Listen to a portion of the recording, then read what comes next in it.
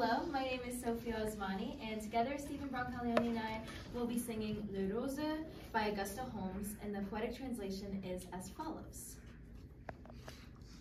It is the rose's hour, where the dew waters the half-opened chalice of the rose.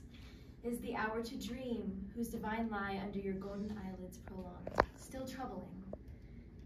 It's the blessed hour, where the soul united to the soul rises in infinite languor. The hour to be drunk and to love and to live is the hour of awakening that delivers us to the sun god.